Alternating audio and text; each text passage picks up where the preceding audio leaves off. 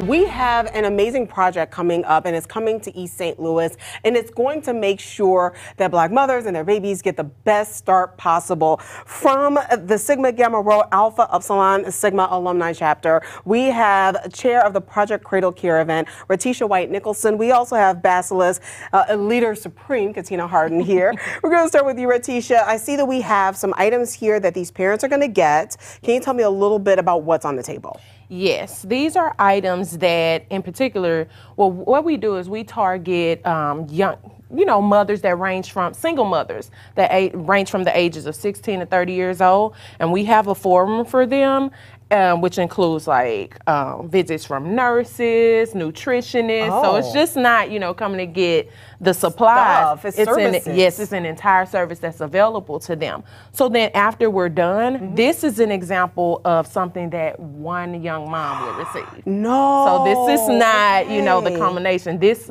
is an example of a bag full of things that one young mom will receive. I thought this is just a display of desired donations. So we want to make sure that they are set for, the long range. We give them diapers that range from newborn all the way to size like 3 or 4. So we want to make sure they're set up for the long run. I see that. Also, Basilisk Katina Harden, I see that these are brand new, unopened, unused. We're not talking about bringing in a box of diapers. You need these to be brand new items. Right, we need brand new, unused items for our young mothers and our teenage mothers as well. And where do we bring them?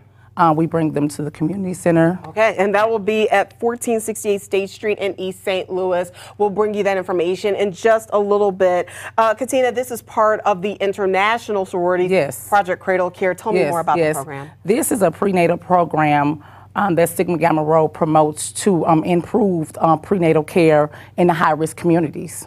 Okay, and I also understand that in Illinois, the Black preterm maternal rate, meaning early delivery, early labor, dangerous situation, is higher for Black mothers than it is for anyone else. How does this program help tackle that problem? What we do is we do it through advocacy, we do it through self-awareness, and we do it through education. And Sorora White-Nicholson is going to talk a little bit more about what we're going to be doing during the program to educate our mothers in our high-risk communities. We only have a couple seconds, but what kind of education can they look forward to getting? Where they're going to get pre and postnatal education care from nursing. We also have a doula to talk about different delivery options.